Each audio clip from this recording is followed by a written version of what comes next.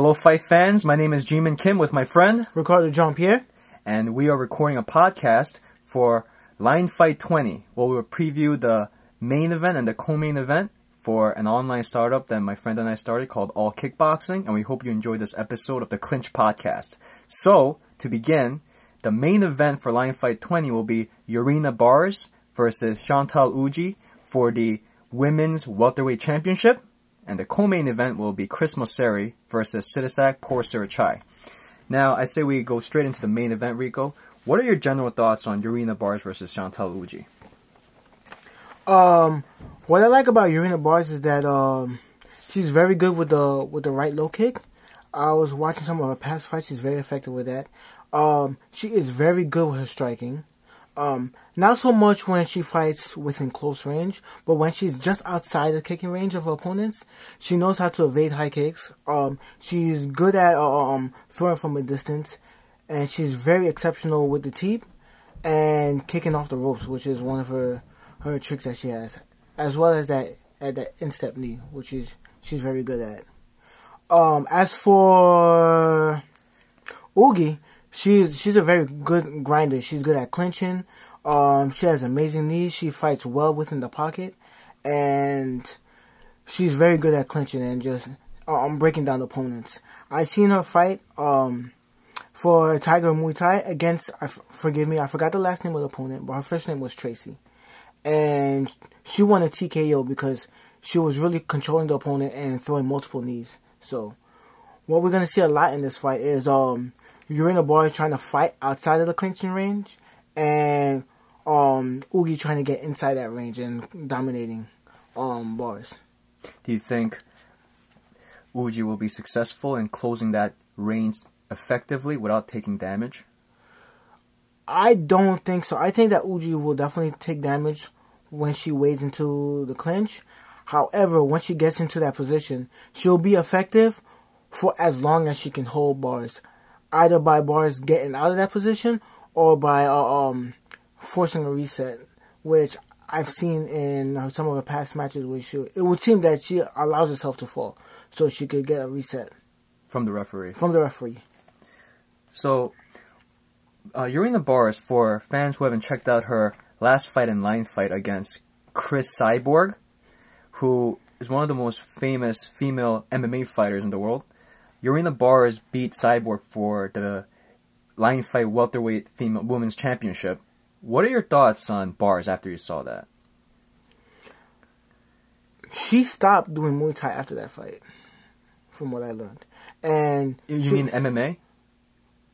Oh, wait, when she fought Cyborg? Yeah. She stopped fighting after she fought Cyborg. Yeah. She moved on to MMA. And then she decides to come back. Am I correct? No, it's actually the other way. Oh. After she went 1-3 in MMA, she said she's not going to go back to it, and then fought Cyborg as a return to Muay Thai. Oh, okay, I stand corrected.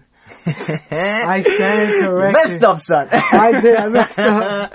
All right. So, what are your thoughts on knowing Cyborg and all the people she's destroyed in Strikeforce, mixed martial arts, and seeing Baars really bester in the stand-up game?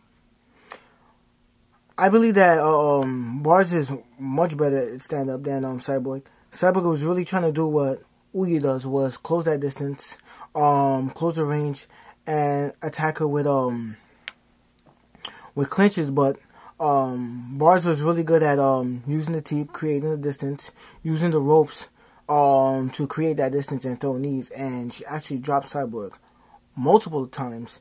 Something that you don't usually see when Cyborg fights, but she was able to do that, and she won by decision. Yeah, she did. Yeah. In the beginning, the first round after Baars dropped her, I believe it was 2 times. Once when Cyborg came running in over-eager to trap Baars in the corner of the ring, where you would think that Baars would be that's a very bad position for her. But like you said, what Baars does is that she has so much experience in a kickboxing Muay Thai style fight. She knows the little tricks of how to use the ring physically, where she holds herself on the back of the ropes, braces herself on the turnbuckle to balance and to launch a solid teep right to her opponent's face, and that was the first drop. Cyborg ran right into it. And then later, he sets up a right question mark kick, head kick, to drop Cyborg again, and then Cyborg, like the Terminator, gets right back up. So one of the best attributes about Jorina Baars is that she really knows how to fight long. She stands at 5'11". She's 26 years old. She is young, and her record is 36-0, unblemished. And she will be defending the women's welterweight championship against Ughi in this fight. And her best attribute is her ability to stay mobile and not only hurt opponents from the outside, but at times when she is effective and gets her opponent's respect, she's able to hold the center. But against fighters like Cyborg, and even against Ughi, these gritty, hard-nosed fighters who have perhaps just as much of a size advantage. I think in the case of Cyborg had a strength advantage and size advantage. They're just not going to stop pressuring forward. And Jorina Baars does not have, I believe, the strength to get him off of her effectively and consistently enough to where she controls the center of the ring and dictates the range and is forced to fight like an outside game, which throughout a fight against a pressure fighter can be very tiresome. And if a lot of your strikes are based on long-range attacks like low kicks, high kicks, and teeps, those shots are going to come a lot slower when you get tired, and making it much easier for the shorter, less lankier opponent to step in with punches, to catch kicks and then trip you, or catch kicks and then punch you coming in. In the case of Cyborg, what she did really well was earn Baars' respect, not in the first, but throughout the fight, but by just not stopping, by always coming forward. And eventually, she started to wear down Baars by bullying her into clinch, by tossing her, throwing her, dumping her, and really at times landing solid straight punches when Baars had her head. When Baars had her back against the ropes and had her head swinging up in the air, static, upright. And I think that's one of the problems of being a tall fighter, is that you're so focused on holding that range and being far away from your opponent. Tall guys, tall female fighters, they sometimes have a habit of just leaning back because they're so used to the height and reach advantage. They try to maximize that, thinking that is their go-to one-size-fits-all defense, instead of rolling, slipping, going towards the direction of the punch to make it graze or slip it, and then finding new angles and countering.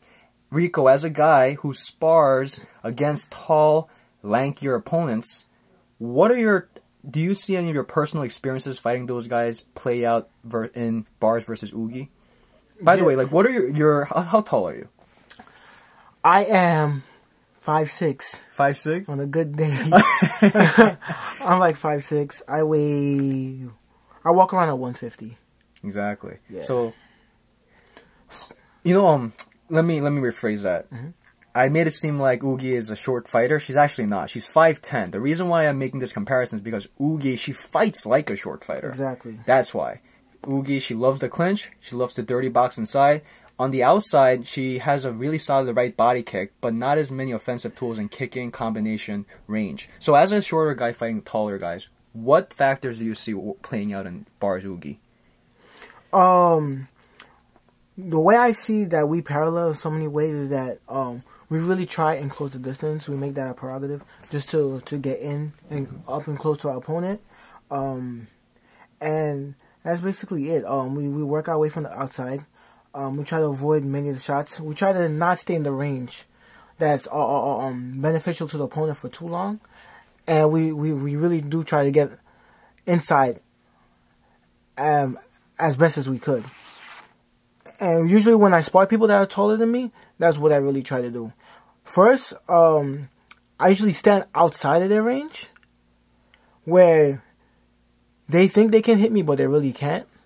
But once I'm outside the range and I'm ready to attack, it's almost like a blitz. I try to get inside as close as possible so I could really work my opponent and throw my hooks, my body shots, and my low kicks. But when I'm usually outside where they're jabbing, I usually try to stay where they can't hit me, where I know I can't hit them, until I'm ready. I usually come in with a low kick, then I try to rush in as close as I can, because that's where I know I'll be most efficient and most effective. So I'm expecting that I'm gonna see a lot of this with Ughi fighting Baars, where she's going to be just a little bit outside of the range, but she might get caught coming in. But she's just going to take those punches and try her best to ragdoll Baars as best as she can. Exactly. And do you think when you're a short fighter or you're a tall fighter who fights short, that the only way to fight a taller opponent who really knows how to use that range, that reach, is to make it a little dirty, make the fight a little ugly? You're going to have to eat a few shots to land better ones. Do you feel that? Yeah, I definitely feel that. And that's exactly what we're going to see.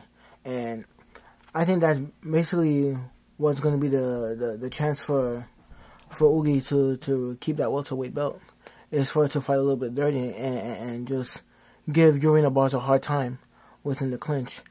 With that being said, Jorina Baars has fought people like that who try to get in. So Jorina Baars does have tricks up her sleeves to counter that. So it won't be an easy task for either of them. Yeah, I agree. I think the most important thing for a shorter fighter or a fighter who fights short to impose on a taller opponent is not just pressure. Pressure alone is not effective. It's making your opponent work. You can, run at them. You can try to march and we're walking them all day. But if your opponent is pivoting, circling out, landing crisp jabs from the outside, teeps, kicks, she's not getting tired. You're not putting any actual pressure on her. You're just getting hit. But what I see in Ughi that is very special is she does not get discouraged. She does not care that she, at times, is wading into shots just so she can get the clinch. She'll gladly do that just so she can establish that range. And in doing so, she is making her opponent work. But the question will be if she can really stand up against Baars' power. Because Baars has tremendous power. She might not look like the strongest fighter you've seen, the strongest kickboxer, but her strongest attacks are her kicks and knees. The teep I just mentioned, she has a murderous teep to the body. And especially the long-standing knee to the face. A very hard shot to land. I think even for tall fighters, a long knee to the face is very difficult. But the way Baars does it is kind of a adjustment. She doesn't long knee with the top of the kneecap from an upward trajectory from the bottom up, but she just rams it towards your face like a straight punch with the front of her kneecap.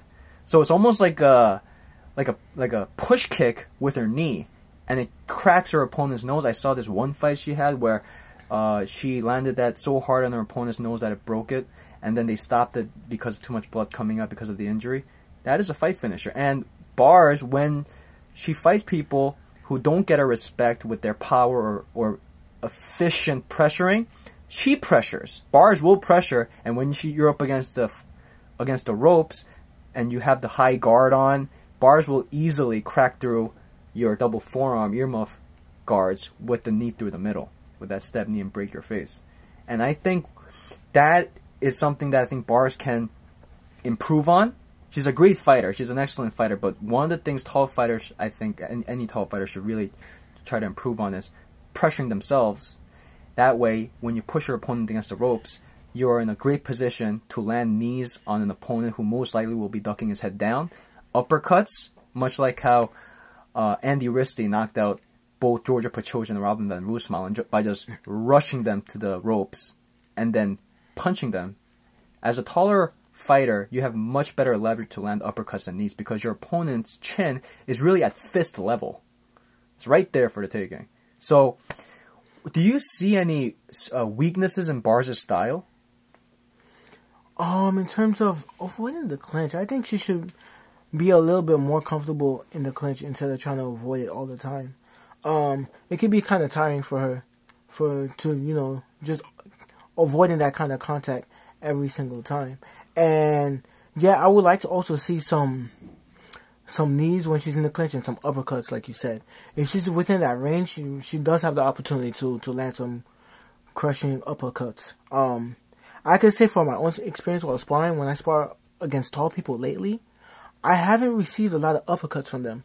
And I kind of know that it's there for the taking if they want to do it, but they don't really do it. They throw a lot of knees, but I'm also expecting that. So I kind of put my forearm out, and I'm not strong enough to break clinch with them sometimes, and they just hold me and they're able to throw those knees, but my forearm's always in the way. But if Baars, like other tall fighters should, incorporate uppercuts, it'll be very beneficial and it could really bring damage to Ughi. Yeah, I agree.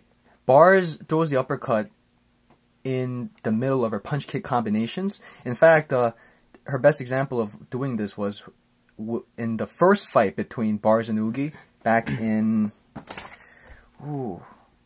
2007. Because, yeah, this rematch at Lion Fight 20 is a rematch 7 years in the making. So in their first fight, what Baars did to Ughi was she set up a beautiful uppercut, left hook, right low kick combo. Now, the problem with that is she threw the uppercut from too far away and overextended herself and got clipped with a right cross. And against an opponent with better hands, stronger punching power than Ughi, that could have easily been a knockout. Her uppercuts doesn't seem to be her bread and butter as the taller fighter. I say that Baars fights more long than she does tall. I know I said the knees, but even the trajectory of those knees, like I said, isn't upward, it's forward, it's a thrust. And if she really knows how to work her height as well as her reach, I think she can be a much more offensively effective fighter. And defensively, because good offense can make for better defense as well. Do you think, how much of the fact that Baars seems to have more ranges of striking will be a benefit for her versus Ughi? It'll be a great benefit for her versus Ughi because she has a very Dutch style of kickboxing, and she knows how to use the range, even though she fights long, against her opponents. So it's really going to be beneficial for her. And Ughi is going to take a lot of shots when trying to come in for the clinch. When she's in the outside range, when Ughi is in the outside range, Baars will be able to land a couple combinations. She'll be able to come right down the middle, like I've seen her do a couple of times, before Ughi is able to come in and do what she has to do within the clinch. So what could happen is that she could really get hurt. Ughi could really get hurt on her way in, and it's really up to Ughi's chin and her heart in taking those shots when she's coming in for her to prevail against this. I think it's also her ability to cut off the ring. But Baars' solution to opponents that cut off the ring and opponents that actually trap her somewhere on the ropes or in the corner is, again, brace herself on the ropes and use not the ropes just for balance, but to slingshot her forward into a teep to the face or teep to the body. What do you think about Baars' ability to use the ropes as a weapon? That is pretty cool, and it's not something that's necessarily new. There's a couple fighters that do that. In boxing, Muhammad Ali would use the rope. Right. Mayweather probably has used the rope for defense also. So this is something that that she's bringing to the table, where not a lot of fighters use, and it's very unconventional, but it's not necessarily new. But it's definitely going to work for her because now she's using the momentum from the rope in conjunction with the momentum of the fighter coming towards her to really give her a powerful blow. The only problem is that when she does that, it's a heavy commitment with the teep, and she could really, if she misses, she falls right into the range of punches. So she has to use it sparingly, and she has to carefully time it and not just throw it any time, because Ughi will definitely expect that. They probably trained for that, so she has to be very careful when she throws that kick. Yeah, she teeps so hard that if she misses, she steps down on that foot, which is now her lead foot, and switches stances. That's how much she commits to that shot. And that is a perfect time to clinch someone up when they're really compromising their stance, and they're in a stance that's, first of all, if Baars isn't the best at the clinch, she's not going to be best at the clinch from a position or a stance she's not used to fighting in. Exactly. And if you think about it, I'm trying to picture this in my head, because this is very likely going to happen. If Baars teeps on the ropes, she turns southpaw, and then Chantal clinches up right there, that essentially gives Chantal two arms around Baars' shoulder, to where really the only thing Baars has left is really her. And that's like the perfect opportunity to jump in and grab the clinch and almost get to the side of your opponent. In this case, Baars' back towards her right side. in her southpaw position, and that's the perfect place Ughi can hold it to throw her right knee to the body to ragdoll her. What do you think about Baars' ability to really hurt people with that right low kick to their lead leg, which that was the difference maker in Baars versus Ughi 1, where it seemed like Baars couldn't miss with that patented famous Dutch right low kick, whether she was moving back, whether she was kicking it from the inside or the outside angle, meaning whether she was kicking to the hind of the thigh or to the side of it, whether Baars was moving to the left or the right. She seemed like she could always find her mark with that kick, and it prevented Ughi from really being able to plod forward and establish that clinch or boxing game. What are your thoughts on her ability to really know how to use that right low kick? It is a very effective weapon for Baars. She is very good at it. It kind of reminded me of that fight between Rufus and I forgot the opponent's name. That Muay Thai fighter. Oh yeah. The older Rufus brother. Yeah, Rufus's brother versus I forgot the Thai fighter name, but that was the East versus West legendary matchup. Yeah. From back in the day. Yeah, True Fight fans will really know. We're True Fight fans, man. We're True Fight fans. Yeah, I know that's vintage though. I know what you're saying. So yeah, what about? Yeah, but she throws it repeatedly. So she'll come in with a typical Dutch combo, with the jab, right left and then right low kick, and at the end she just will throw just like 5 low kicks repeatedly with no response from the opponent.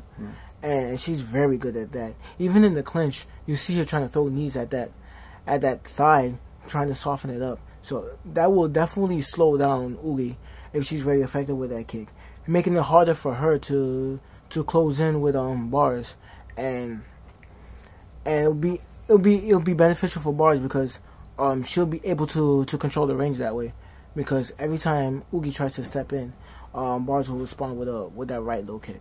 Exactly. Ughi, she has an extensive training background in Thailand. Keith Kempthorne Gym, that was one of the gyms where she really developed her clinch game. That gym in Thailand specifically focuses on breeding fighters with a really good clinch game. And in Thailand, you rarely see the low kick be a big factor in a fight, because Thai fighters, they stand so light on their lead leg. They have that lead leg bouncing all the time, tapping on the floor, to not only check leg kicks, but to also throw switch kicks off of it, that you rarely see leg kicks be that big of a factor. When people say Muay Thai in America, perhaps, they think of right low kicks all day. But in Thailand, that's actually very rare, because of what I just said before, the technical reason, but because as a culture, they see low kicks as kind of a dishonorable thing. Really? Yeah, as a technique that doesn't require as much finesse, balance, or form as a body kick or a head kick. You see Thai fighters throw I believe Thai fighters throw the most efficient, effective, and well-balanced kicks than any other fighters on the planet. Thai kicks. And you would think Ughi, who comes from that Thai training background, would be able to check leg kicks better to that lead leg, but because she is so focused on closing the range and stepping hard, stepping down on that lead foot and then switching stances, and then like she's walking towards her opponent in the clinch, she's very heavy on that lead leg. And when she steps down, Baars was kicking it all day. When Ughi overextended her foot, her leg, and stepped in range of that kick, Baars would just eat away at it with the leg kick every day. So that's one thing that's I think Ughi has to definitely change. Is you can't. We talked about this on a previous podcast, how to beat a fighter who has physical advantages over you, you can't simply try to force the fight into where you're the best at. It just doesn't happen that way. You have to be willing to compete with your opponent at a range and a place where they're better than you at, not to beat them at it, but to compete with them at it, to where it opens up the door for you to fight them where you're the best at. And most likely, because you're thinking like this, because you're thinking open-mindedly, the other opponent probably has no answer for fighting you where you're the best at. Because physically taller opponents, when you get inside their range, they have long arms and they're unable to throw effective punches, and they almost T-Rex their arms. They really don't have any meaningful shots other than the uppercut or the knee. So Ughi really has to make sure that she has some sort of an outside arsenal, I think, to earn Baars' respect. If you kick your opponent they stop kicking. That's very simple. Great example of this was Jose Aldo versus Chad Mendes. This was Aldo's last title defense in the UFC. And in that fight, Aldo threw, I think, I can count the number of leg kicks Aldo threw in one hand, I think, in that fight, which is very rare for Jose Aldo to do. And that was because of, A, Chad Mendes' movement and lateral movement, which took that angle away for Aldo to land a meaningful kick. It was because Mendes was out of range of the kick. It was because Mendes was hopping in and out. But really, what I think most importantly wasn't all of these defensive trimmings, but was the pure act of Chad Mendes kicking Aldo himself. And because Aldo was worried, and he was kicking hard, Mendes actually was kicking pretty damn hard. Hardest leg kicks on Aldo I've ever seen. Because guys are scared to kick with him. And when he did that, Aldo was focused on checking those kicks with that leg, with that right leg, instead of throwing with it. That's how you diffuse a bomb. Exactly. You diffuse a bomb by making your opponent use it instead of throwing it. Use it in terms of meaning defending with it instead of throwing it.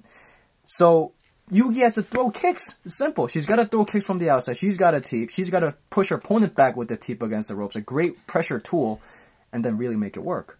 What are your thoughts? Yeah, I definitely agree with you. Ughi does have to respond in the same way that Baars is fighting, for her to have a chance of getting to the clinch with less damage than she usually takes. So if she stays within a good striking range against Baars and is willing to trade in the style that Baars is used to fighting, she might not be the best at it, but if she's competitive enough, she'll be able to come in and close the distance without spending too much of her energy, without paying too much and receiving damage. I haven't seen any fights where she kind of fights on the outside in the striking range. Even when she's fighting opponents that are exactly her height, like Tracy was around her height, and they were going at it, she wasn't really fighting in striking range. It was more of a clinch match. So I spent like 2 rounds watching them fight within the clinch where Ughi was dominating, and ultimately got a TKO out of it. So I'm just hoping that Ughi doesn't do the same thing against Jorina Baars, because she'll be prepared for it. She has to be willing to fight on the outside and take away that right low kick that Baars is so good at. Yeah. Ughi's best shot from the outside is a right roundhouse to the body. Ughi stands orthodox. That's her crispest kick. But she doesn't do it diligently enough. Again, it's only one shot. She needs to mix it up with other blows from the outside.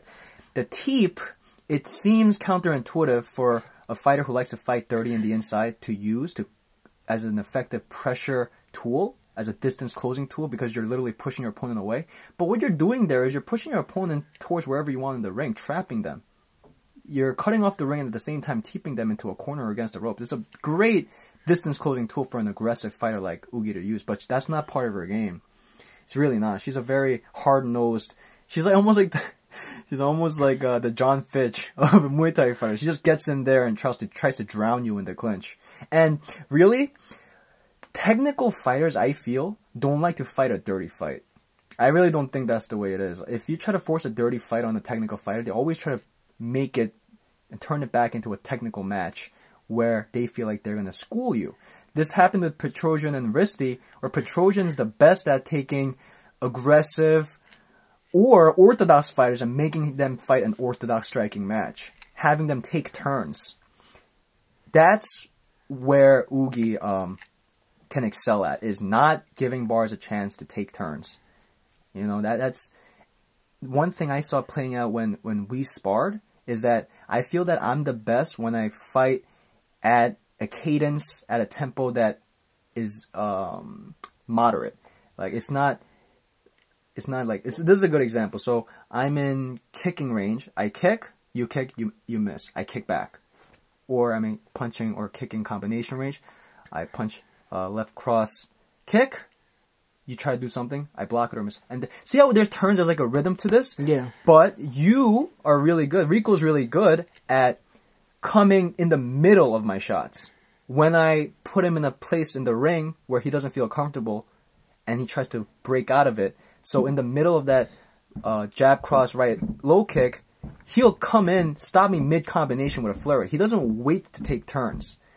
And he makes it a dirty fight. And because I was just in an offensive-only mindset, this is something I got to get better at. I got to think defensively simultaneously with offensively. Because I had to shift my mindset right away, I'm not in a position to defend effectively to where I'm only resorting to circling out with my head straight up in the air. Something I see Baars doing as well. Where she does not like to have her opponent set the beat of the fight, the turns. What do you think? I think that's definitely true. The person who controls the beat of the fight usually wins the fight. If the other person is willing to disrupt it, the disruptor is the one that has the advantage. And like you said, that's what I like doing. I don't like having the person have a rhythm against me, and I don't really care if you're finished with your combination or not. If I see there's an opening or there's a way to disrupt you, and there's a way that I can gain the upper hand in the fight, then I'll definitely do that.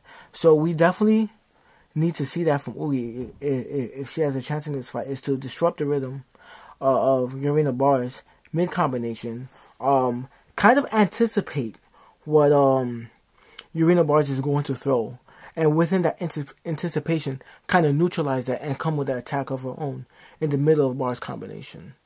And it's not like Ughi has a severe reach disadvantage. She's only 1 inch shorter than Baars.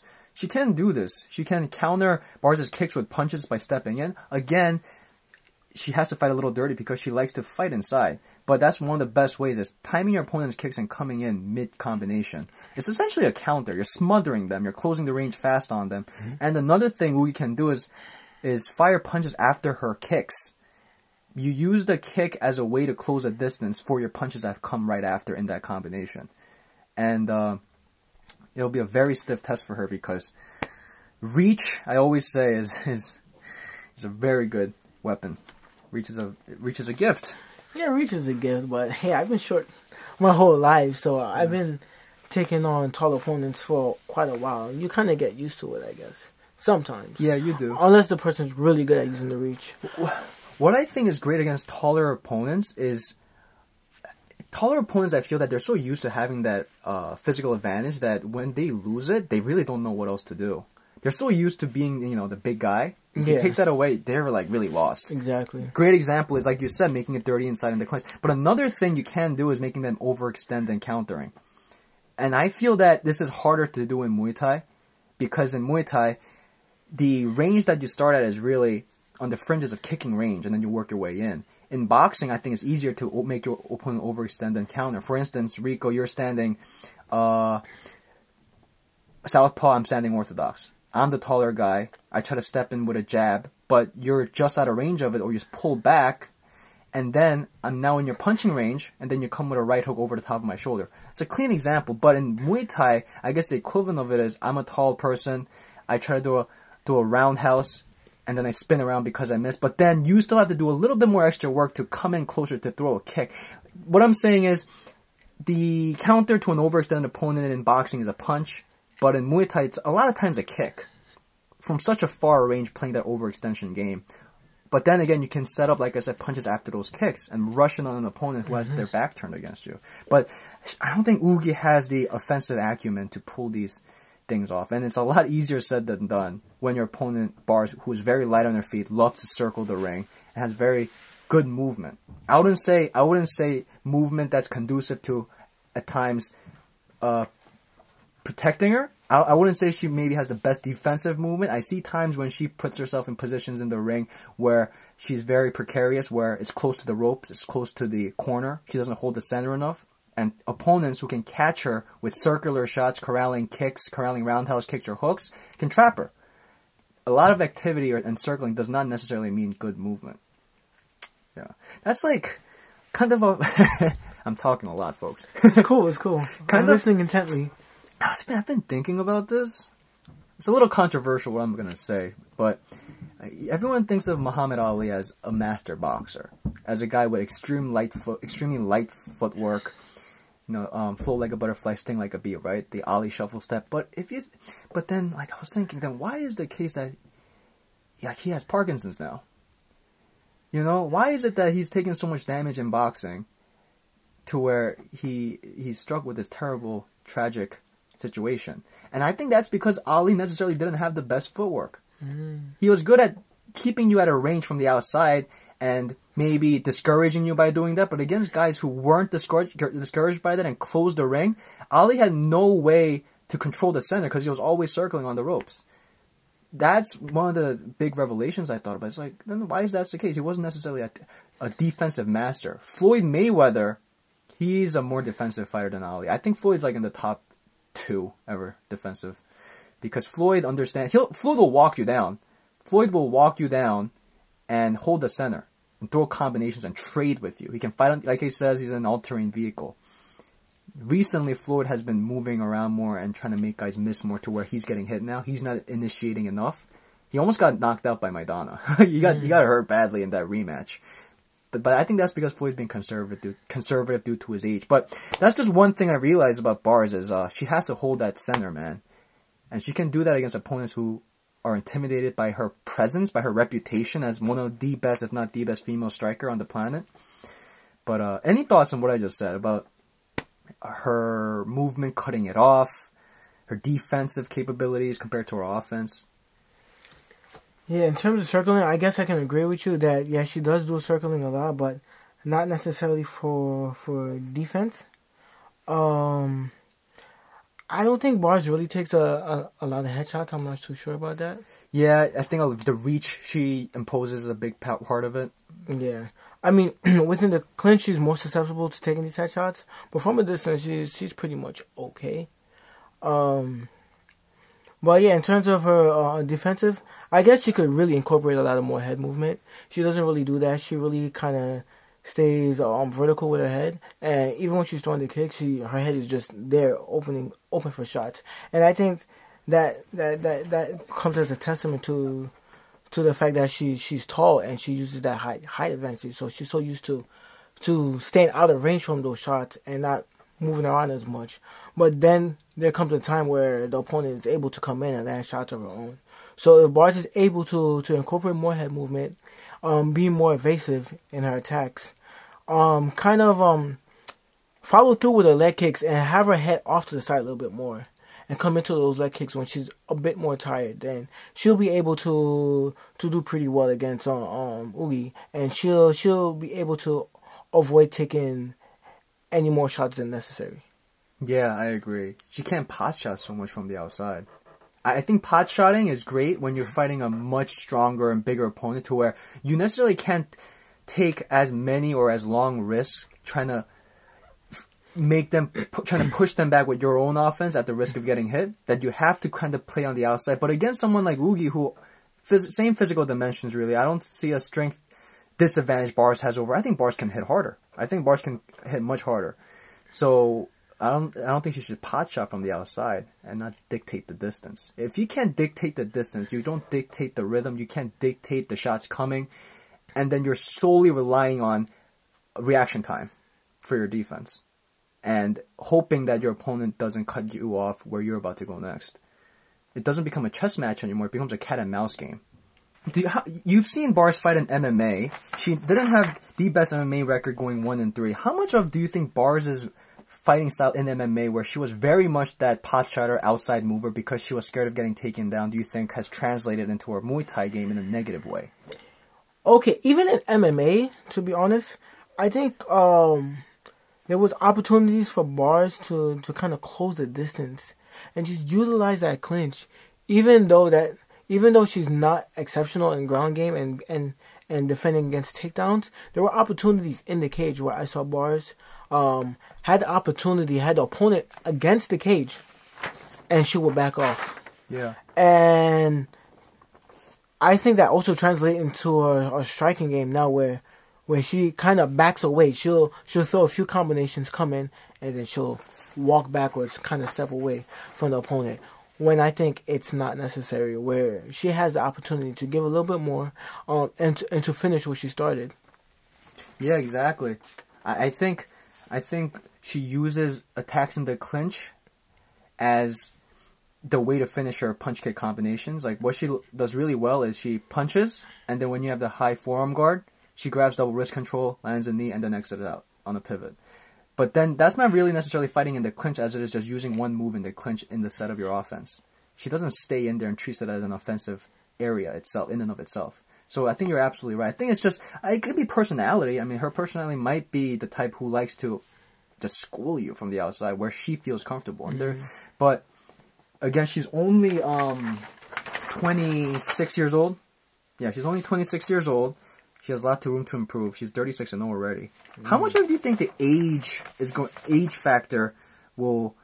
How much of age do you think will be a factor in this fight with Baars being 26 and Ughi being 33?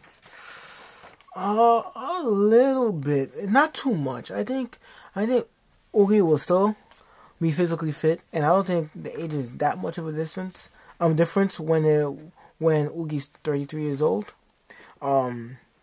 Ughi might have a little bit more experience advantage. What's the record of Ughi? Here, Ughi is 32-14-0. So she's 32-14. Yeah. Okay, all right. She has a few more fights than Baars. Yeah, but Baars won every single. Yeah, she won every single one. Yeah, so I can't even give the experience argument here. Yeah. But I don't think that age is really much of a factor. I think once Ughi hits around like 35 and up, then it's gonna start really taking a toll. But 33 and 36, if she's a really good fighter, then she'll be alright. Yeah. But I might have to give it to Baars for this one. I'm gonna have to give it to Baars for this one too. Yeah. I think she has a deeper vernacular of striking. I think she has more ranges she can fight in. She's athletically more gifted. I think she hits harder. I think she is just a very well-rounded striker. And I know we said everything, all these criticisms, but I think she's a great striker and she's very well-rounded. One thing she just got to stop doing one thing she can't do anymore is when she's pressured, she keeps her head straight up in the air and moves back on a straight line. And then guys and girls clock her with straight punches right there. But I don't think that'll be as much of a fact in this fight as it was in the Cyborg fight because Ughi does not throw crisp straight punches or really imposes that boxing game. She tries to get in the clinch right away. So we got Baars in this fight by how? I think by decision. By decision? Yeah, I think by decision. You think you're giving her a knockout? I think Baars is going to knock her out.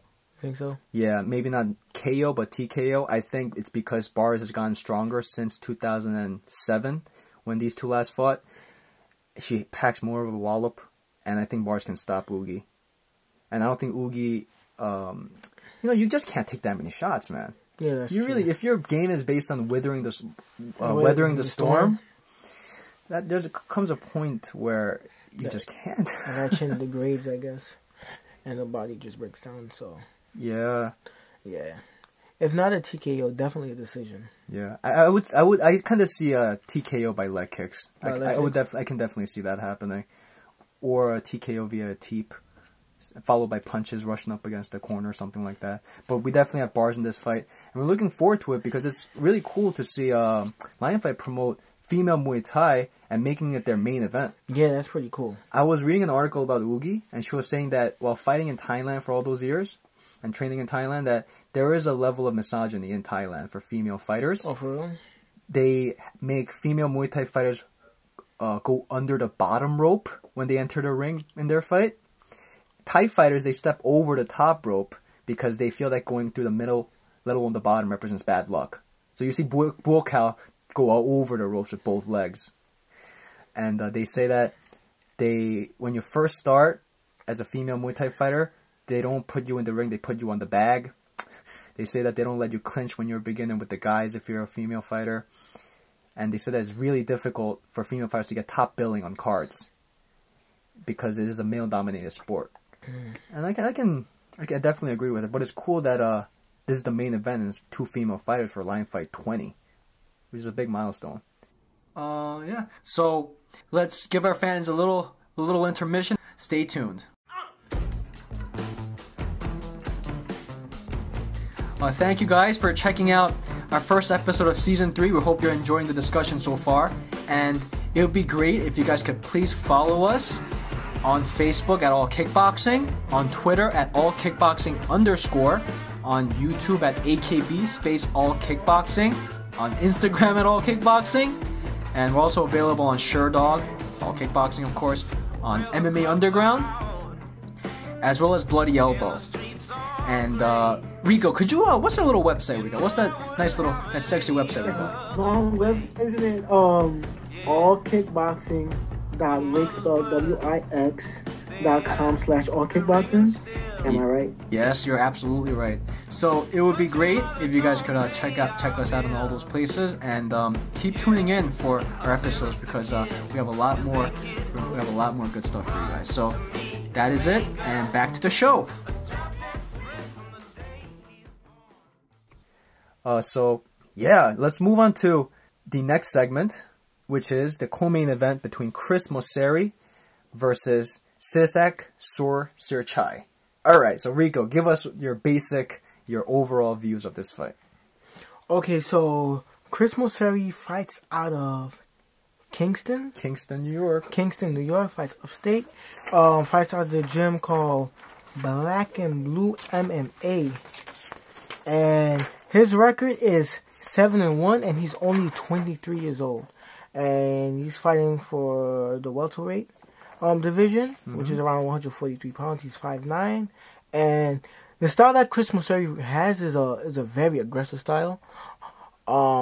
Big time pressure fighter. Sometimes to his own expense, where he's willing to walk into shots in order to dominate you. Very good clinch game, and he's very good at sweeping opponents. The last fight he had was against Kok Chunawat, who's fought over 200 fights. And close to 200. Probably more. They don't record every fight in Thailand. Yeah, so around 200 fights. So, Chok, forgive me. Coke.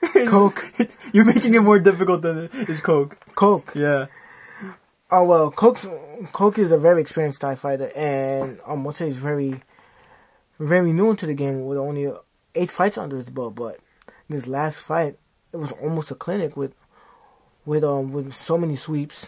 He really did ragdoll him in the fight, and Coke had nothing but respect for him during the fight, and Mauceri was able to win by decision. Sittisak is a fighter from Thailand, and he trains in Atlanta now, out of a gym called Sittisak. He is originally from Bangkok, Thailand, but now he fights out of top Thai gym in Atlanta. So I think it's really interesting how a lot of Thai fighters today, especially some of them in lion fight, like Joe Natawat, Malapet.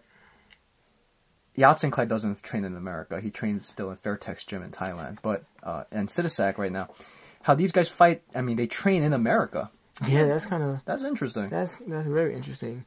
That goes to show that that the American Muay Thai scene is doing very well and is growing to the point that Thai fighters are willing to leave their home country to come over here and train. And I mean that's good news for both Thailand and the United States, that we're both relating in terms of this martial art, and that Muay Thai is really becoming a scene in this country. So we're likely to see many more fighters actually leave Thailand and fight over here. I think it's a great transition. I think it's a great thing we're seeing, where this just means more opportunities for Thai fighters. They don't have to. The old saying is, if you're a kid from the rural areas of Thailand, you pick up Muay Thai at 8, you retire at 21 because you've had 200 fights, and then you retire holding pads. You start kicking pads, and then you retire holding pads. Now, because of this international scene, Thai fighters have opportunities to fight in America against American fighters and getting more Western exposure, and as well as exposure and fame in Thailand, which a lot of them already achieved, and marketing. And it allows them to establish a brand as an athlete themselves fighting in America. I think it's great long-term investment, much like how Sanchai, Yatsenklai, Malapet, Buakaw, all these Thai legends, Westerners know them. Like, if you say Buakaw, I think Buakaw is the face of Muay Thai for a lot of American fighters, American people who think of K1 and Muay Thai. I think they think of Buakaw in their heads. Yeah. That's how I actually got introduced to Muay Thai. I think Buakaw was like the first real Muay Thai fighter I saw, because he took this step to fight in K1. Yeah, I think so too. I think Buakaw has been synonymous with Muay Thai for such a long time. I remember training at ITC, and there was this kid named Chris, and he just started training at the gym. And he was talking about, I want to be a Muay Thai fighter when I grow up. You know, Buakaw can fight. Buakaw does Muay Thai. And yeah, Buakaw has been a name for Muay Thai for such a long time, because he was willing to make that transition into the Western world and show what Muay Thai has to offer in combat sports. Exactly. They say that in Thailand, they don't call him Buakaw. They say they call him a Buakaw superstar. That's what they call him.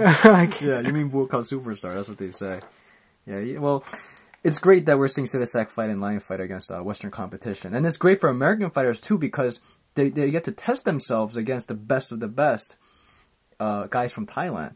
It's almost like how in Brazilian Jiu-Jitsu, the Brazilian grapplers, they're amazing. I wouldn't say they dominate the world of BJJ, because there's a lot of great American BJJ practitioners, but when it comes to the Mundials, Abu Dhabi, a lot of them are from Brazil, the winners, the champions. And a lot of Thai fighters are tremendous. Stadium, Lumpini, Rajma, they're champions. But now we're seeing American fighters be able to test their mettle against top flight competition. And it's great for both sides, for America and for Thailand. Anyway, so Sittisak, he stands 5'7". He's a welterweight, close to 143 pounds, 26 years old with a record of 65-12. He began Muay Thai when he was 7 years old. He grew up on a rice farm in rural Thailand, and he's been fighting ever since. So, what do you think are the greatest strengths of Sittisak? Oh, Sittisak is very good. Yeah. In the clinch. And with the elbow. What I've noticed in many of his fights is that if he catches you with the elbow and there's a cut, or he sees an advantage with the elbow, he'll come from any angle to catch you with the elbow. He'll come with a series of arm traps to get your arm out of the way from defending yourself, and he'll just crack you many times. He's also good with his low kick. Is he good with low kick? I wouldn't say his low kick, but his kicks and his body kicks in general, they're faster than Mauceri's, I must say. They're sharper, they're more efficient. Yeah. But I think you're right. Thai fighters, I think it's really hard to beat them in the clinch unless you have a level of strength, physicality over them. Which Mauceri, I don't know. I'm not sure if Mauceri will be able to bully Sittisak and throw him around like Mauceri did against Coke, because of the age similarity.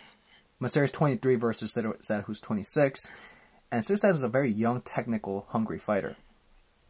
Coke was a veteran who I forgot who said this, but they said how Mauceri is a great fighter, but at times his strength and athleticism makes up for areas where he lacks in terms of the true nitty-gritty of techniques, especially in the clinch. But in this past Coke fight, Chris showed that he's my friend. I refer to him by his first name, okay?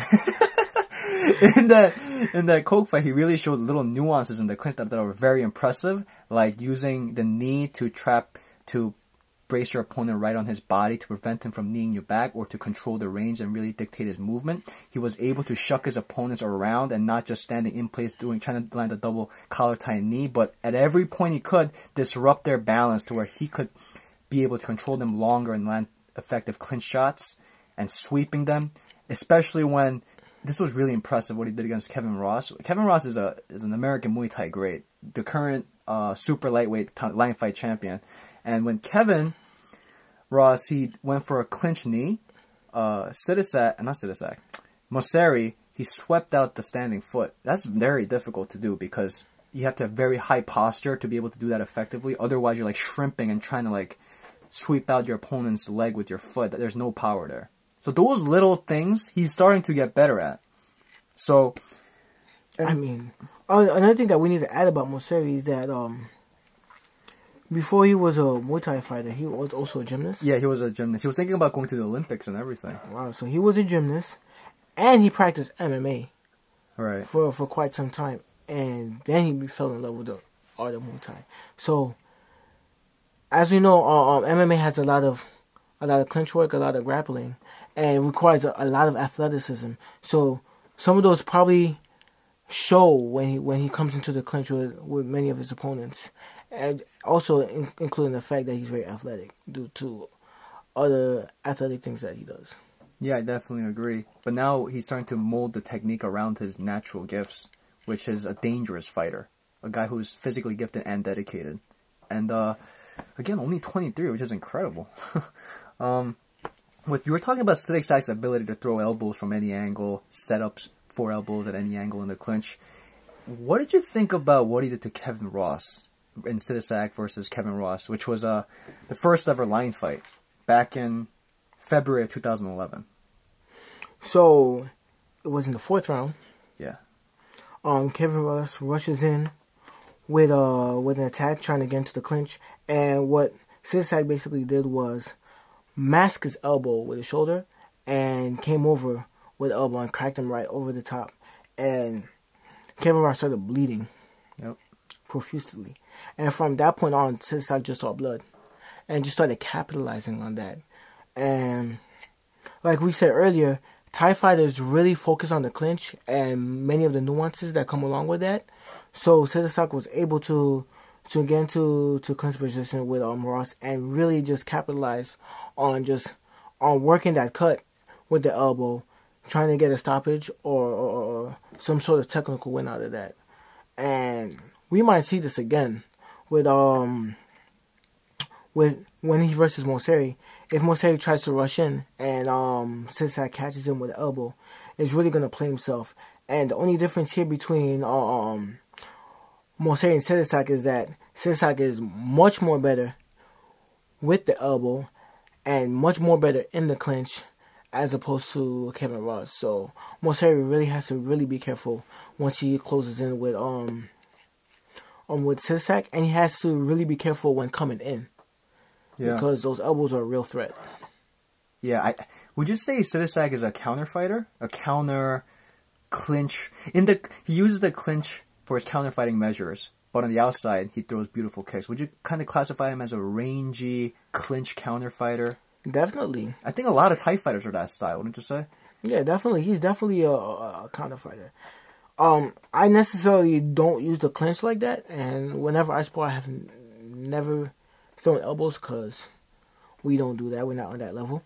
Well, but we don't have elbow pads. Yeah, we don't have elbow pads either, so we can't be throwing elbows at each other. So he's definitely a counter fighter with a strong clinch game, and he has his set of tricks up his sleeve for opponents to fall into in order to catch you with an elbow and to get into that clinch, where he does fairly well. Yeah, man, the elbow, I think it's a difficult shot to land because there's such a short reach on it that you don't want to overcommit, like throwing an overhand with it and get badly out of position and countered. So the best time to throw is really doing against an over-eager opponent who falls into range of it, much like an uppercut. And against an aggressive fighter in Kevin Ross and in Cris Mauceri, that is a perfect shot to land. Cris Mauceri has always been a pressure fighter. Cris Mauceri is a pressure fighter to the T. He pushes the pace, starts fast, works fast, and why I think Kevin Ross is such an interesting figure in this Mauceri-Sittisak matchup is that Sittisak and Mauceri have a common opponent in Kevin Ross. When Cris Mauceri fought Kevin Ross in Mauceri's first ever line fight, Mauceri came out very aggressive with punch-kick combos without the technical intricacies of the clinch. And then Ross, being the much seasoned veteran, just cracked Mauceri right on top of his eyebrow, like where the forehead is, which is a perfect place for if you cut it open, the blood's going to drip down right down that eye. And they stopped the fight because of the cut, because Mauceri couldn't see.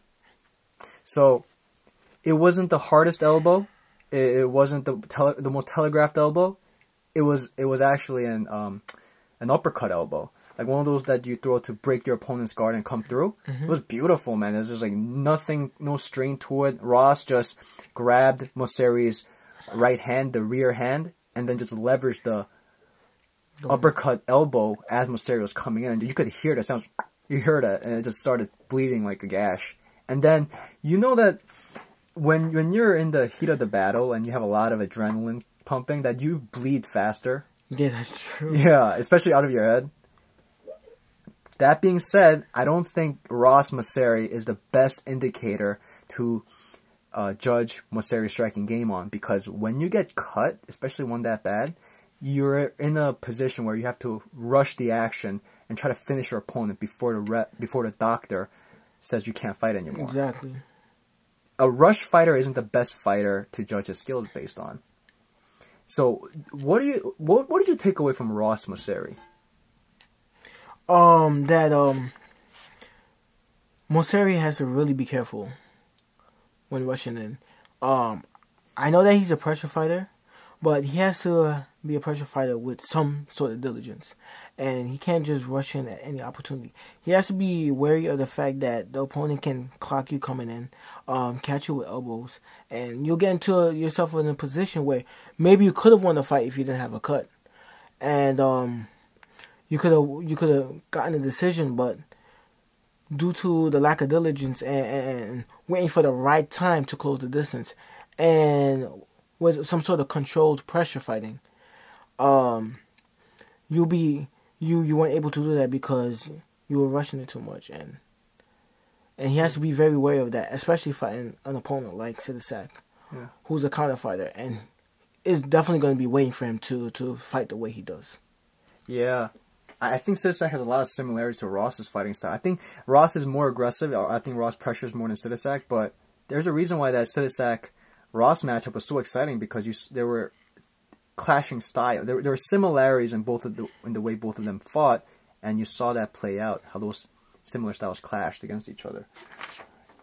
I also think that Sittisak, would you say that Sittisak he's a cool operator. He really knows how to tie defense and offense seamlessly together in that Thai fashion where, for instance, let's say Mauceri does a right roundhouse body kick. Sittisak, he catches it, he kicks back as that foot retracts that Mauceri just kicked with, or Mauceri does a high kick, Sittisak leans back, returns a high kick of his own. It seems that Sittisak really has a sharp, defensive, efficient game. What are your thoughts on that? He must have really drilled in those kind of fighting techniques. Yeah. Where the opponent throws a high kick, you rock back, return with a kick of your own. Opponent throws a body shot, you're able to catch it, or you're able to come with a strike of your own. So Sittisak is really a counter fighter to the bone, and he really uses his opponent's attacks to come with attacks of his own, and we're going to see a lot of that when they're fighting on the outside range, and when Mauceri is ready to come in, we're going to see counter fighting in the clinch range. So he's definitely a counter fighter all the way through. In the outside range as well as within clinch range, he's a counter fighter. Yeah, what really opened my eyes to how just efficient and calm Sittisak is playing this defensive outside game is when he fought another Thai fighter what really opened my eyes to how defensively sharp Sittisak was when he fought a fellow Thai fighter in America, and it played out like a typical Thai fight where the pace escalated gradually. First round was very slow. They were feeling each other out with kicks from the outside, and the knockout came in the third, which is a lot of times when knockouts happen in Thailand. This was crazy. Sittisak, he catches a low kick from his opponent, a right low kick, and then he steps in with a right cross and finishes it right there. It came out of nowhere. It was almost like you didn't expect this guy to pack that much power because he was being so conservative before, but he has fight finishing counter power. But what I said there was how Thai fighters, they start slow, which is the tradition in Thailand, where the reason why Thai fighters start slow isn't only because they want to feel their opponents out, it's also because as a culture, that is when guys are placing bets. That's true. That's when audience members, tourists, they say that those guys are up on the high risers, up on the top stands. That's where the better heaviest betting goes on is up there. That's when they're taking bets. So Thai fighters slow down on purpose because I think maybe they make money off of that too. And then round 2 and 3 they kill each other. That's when finishes happen. So Mauceri as a guy whose first round looks like round 3, who is always pressuring, how much do you think his ability to overwhelm Sittisak early will be a factor? I doubt. Maybe it'll have like a little bit of effect. Sittisak might be able to get caught with a few shots coming from Mauceri. But what I think is going to happen is that Sittisak is going to be able to readjust himself quickly. Within that kind of pressure fighting and within that kind of beat in such an early round, that Sittisak will be able to get his rhythm and fight like he's in the third round as well. It usually happens a lot to Thai fighters like when they start because they're so used to fighting slow in the beginning that Western fighters who are so used to starting at a high pace kind of catch them off guard. But after a while, they kind of get used to it, and they start to get their rhythm, and they start to kind of calibrate and fight at the same pace or even harder than their opponent. So Sittisak might be able to get caught if Mauceri has a chance to knock Sittisak out. It might happen in the first round. Yeah, that's what I think too. If the knockout's going to happen, it's going to come in the first for Mauceri. Yeah, that's what I'm thinking. Yeah. Mauceri's best shot is the right low kick and the right counter overhand punch. Those are his best shots. And I think what we're going to see is Sittisak be able to perhaps use that aggression against Mauceri in round 1 with the elbows we talked about earlier. What do you think are Cris Mauceri's biggest strengths? One thing I really like about him is that he's able to switch stances. That's something that I like to do, and I've noticed that Mauceri also does that. So he's able to switch from orthodox to southpaw and come over with hooks from that position and kicks also. So that is very effective in stand-up fighting, and that's one thing that I kind of like about Cris Mauceri, and I like seeing. So I'm hoping to see a lot of that when he faces Sittisak. Of course, like we already know, he's a very good pressure fighter, and he turns up the heat. He starts to fight fast, and he mixes up elbows and knees very well within the clinch when he's pressure fighting. So we're gonna see a lot of that, and we're gonna see a lot of good clinch technique coming from him. So hopefully he does a very good job in his clinch technique, and he has a very good improvement because the opponent that he's fighting is also good at the clinch. So I'm looking forward to seeing a lot of clinch fighting in this match. Yeah, I think so too. It'll be interesting to see the young Mauceri, where his clinch game stacks up against Sittisak's. But what you talked about there, the stand switching game of Cris Mauceri, I think is very crafty. I think Mauceri's offensive game is underrated in how crafty he is. He shift punches. It's not that obvious, which is the way you should shift punch. He doesn't go to it, doesn't go to the well too many times. But the times he chooses to do it are when he tries to trap you against the ropes or in the corner. Tries to cut off an opponent trying to exit out to the left or the right side by switching stances, by kicking, trapping them with roundhouse kicks, and that overhand right hook you talked about from the southpaw stance. It's very crafty, and his left body kick is a very nice left body kick. He is offensively, fundamentally very sound in terms of his weight transfer, in terms of keeping his guard up after he throws having one hand up after he throws a punch to make sure he's well defended. He's offensively very clean. Now, it's about how, it's the little nuances, I think, that are going to play a big factor, and if Mauceri can impose that pressure fighting game effectively. But one thing that I saw about Mauceri that I think he can improve on is he tends to shell up too much. It seems to be his go-to, most comfortable form of defense is that high Dutch kickboxing guard. But that is not what you want to do against Sittisak, who can easily break through your guard with an elbow, with an uppercut elbow, or hand trap you, push your glove down to where it creates space to land an overhand elbow, or clinch you with a double wrist control and knee the body. It's not. I never agree with the double forearm guard as a go-to defensive measure. I think it can be a defensive measure when you're in desperation mode and you just need to weather the storm perhaps for a little bit. But even then, I'm still not a big fan of it. It's a go-to in kickboxing, not necessarily a go-to in Muay Thai. Yeah, that's a good point. In Muay Thai, because of the clinch, you really can't afford to do that. Yeah. But then again, Sittisak, he actually doesn't have that much head movement either. Sittisak's defense relies heavily on the stiff arm, and at times, I wouldn't say he shells up, but I don't see him bobbing, weaving, moving his head as much, aside from when he is dodging kicks by leaning his head back. That is one of the more common defensive forms for Thai fighters, is they lean back to keep their back flexible to dodge kicks, and as well as punches. It's actually one of the things that Andy Risti has adopted. One of the reasons why he beat Petrosian and Usman was just that little defensive tactic he just drilled over and over again, which is just a light head movement, head rock back. But again, that is one thing that can easily be capitalized by an opponent who can extend the range of his shot and then catch you with your head stuck up in the air where you're very out of position and off balance and your spine is crooked. So, I also think that cardio is going to play a big factor. When it comes to these physical attributes, Mauceri wins on every count in terms of cardio, strength, athleticism, speed. That's a big factor, man. Skill is important, but when skill meets someone with perhaps lesser skill but much more physical attributes in relation to that skill I just mentioned, that other fighter tends to win, I think. Yeah, it's true. That's true. There comes a point of balance when it comes to having only skill versus a guy who has both skill and physicality. And I think that Mauceri effectively pressures by cutting off the ring, by making sure he doesn't wade into clinch elbows, by using his low kick, he'll be able to wear Sittisak down later in the fight. And I saw in Sittisak versus Ross how later on in the fight, Sittisak began to eat many more leg kicks because I think it was a result of him getting tired, not willing to lift his leg up to check it. And Sittisak also, similar to Mauceri at times, keeps his head static and upright, which is a big problem.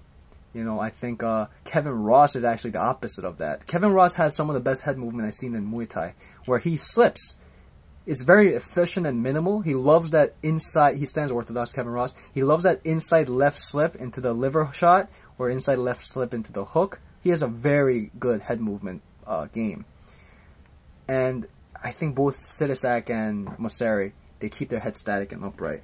And with that high Thai guard of Sittisak, it's susceptible to uppercuts and knees up the middle.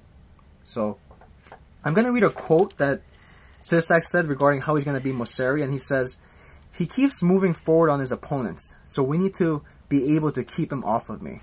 Well, which is true, but at the same time, how are you going to do that? Like I said, similar to Baars and Ughi, I think there's going to be some similarities in the fight where we're going to need Sittisak to show, to make Mauceri respect his power in the center. And I don't think he is willing to do that as much as someone like Kevin Ross did. Kevin Ross really tried to work Mauceri back for every mistake a rookie made. Counters, elbows, and everything. So, who do you have in this fight? I might have to give it to Sittisak for this one. Yeah? Yeah, I think Sittisak for this one. Yes. Yeah. I think Sittisak will be able to kind of neutralize Mauceri's forward pressure fighting to an extent. He says he's going to try and keep Mauceri off of him. I doubt he'll keep him off of him, but I think that he'll hurt him every time Mauceri tries to come in.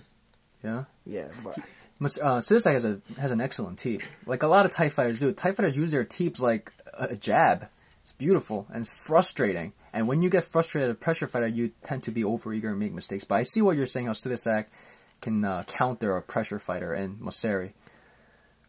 I got Mauceri in this one. You got Mauceri? I just simply think he has the skills now, especially what he showed against Coke. He's not the same fighter as he was who fought Kevin Ross. Against Kevin Ross, he came out like a kickboxer, really. Kind of like a rumble kickboxer where he's just going to put shots and combos on you and not think in a two-dimensional manner, which is something that I want you and I to work on, which is one of the signs of a beginner fighter. Cris Mauceri is like an expert compared to us. Yeah. But one of the signs of a beginner fighter is that they only think one-dimensionally about what they're going to do to their opponent. They don't think about what their opponent's going to react in relation to what you do. They don't think about how your actions are going to cause a reaction or anything like that. They think very one-dimensionally, not two-dimensionally. They don't think about counters. They don't think about counters to counters or counters to counters to counters. And one great example of this is a boxing example is I saw this. This was how Maidana almost knocked out Floyd in their rematch, where Floyd would draw out a counter response from Maidana by throwing a jab. He knew that Maidana was trying to counter that with a cross right counter over the top all day. So if Floyd would throw a garbage jab, a junk jab, Maidana would do a right cross, and Floyd knows that's coming, so he just step away, pulls his head back, throws a rock away. Maidana's punch grazes past Floyd's face, and Floyd comes back with a right cross of his own. That's a counter to a counter, because you just created a counter from your opponent. But then what Maidana did this next time is Floyd did the jab again. Maidana tried to come over the top. Maidana knew Floyd was going to counter his counter. So what Maidana did was after Floyd threw that punch, Maidana slipped to the inside left, and then landed an overhand right as both guys were exchanging cross punches. And Floyd almost got knocked out there. He stumbled back. Luckily, there was 3 seconds left in the round, and he got right on the stool. Because I think his knees buckled there. So that's a counter to a counter to a counter. You see? It's simple. That's a very, I think, great example to wrap your head around that idea, because it's just 2 shots. In Muay Thai, dude, it's so much more complicated. Yeah, because you have to incorporate knees, kicks, and everything else. Exactly. Yeah, so. Boxing, that's why I think one of the reasons why boxing is called the sweet science is because it's simple enough. Boxing is very complicated, I know, but it's simple enough to where you can really distill it and specialize and hone certain skills and movesets to where it looks like coordinated, clean, efficient, structured work of art. Muay Thai can get very chaotic very quick because there's so many more weapons. There's grappling. There's literal grappling. There's cuts and everything, jumping shots, and so what I mean by that is I think Mauceri is not that type of one-dimensional fighter anymore. He sees counters as counters. He thinks a step ahead. Sittisak arguably has been this way for a longer time because he beat the great Kevin Ross. That was a split decision win for Sittisak, but I thought Sittisak did enough in that fight to where a split might be calling it too close.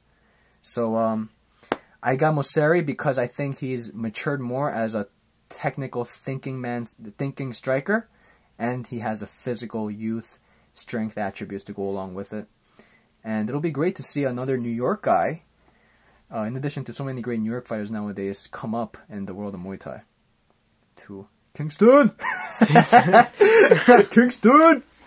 So, yeah, any closing thoughts? Be sure to catch his fight on Access TV for those who live in the States. It's Live Fight 20, so we have 2 great fights coming up. Especially, I'm pretty sure there's going to be a lot of great undercards as well. Yeah, let's run down the card right here. So, the main event, of course, is Jorina Baars versus Chantal Ughi, and then the co-main is Cris Mauceri versus Sittisak. There's also a lot of other great fights like Jason Andrade versus John Nofer, Tom Evans versus Julio Pena, Tim Amrin versus Bryce Lawrence, and many more. So it's a very stacked card. A lot of East Coasters. A lot of East Coast. You're right. Yeah. You see Pennsylvania there, Boston. Mauceri's from New York, of course. But the main event will be the women's welterweight championship between Baars and Chantal Ughi. So definitely tune into this card. It's going to be great. On Access TV on February 20th. And I'm looking forward to watching it. You? Yeah, I'm definitely gonna watch it. Awesome. So, all right, guys, thank you for tuning in to the Clinch number 14. We hope you enjoyed our show, and definitely come back to check out not just our next podcast, but also give AllKickboxing. Check us out. We're AllKickboxing, available on Facebook under AllKickboxing, under Twitter at AllKickboxing_. Our YouTube channel is AKB AllKickboxing. We're available on iTunes and AllKickboxing. Our website is allkickboxing.wix.com/allkickboxing, and Wix is spelled W-I-X. It is a very long URL, I know, and you'll be able to find that link in our social media handles. Also, we're on Instagram at AllKickboxing. So, if you're a fight fan, if you're a guy who practices fights, or just a really, who just loves the sport, and loves the technical intricacies as well as the cultural aspect of it we try to bring about the world of fighting and Muay Thai. I think you'll dig us. You'll dig us. We got sparring matches, technique breakdowns, podcasts, funny videos, everything. So, Rico? Goodbye, guys. Goodbye. And we close it. All right, guys. Thank you for checking us out. This was a Clinch number 14.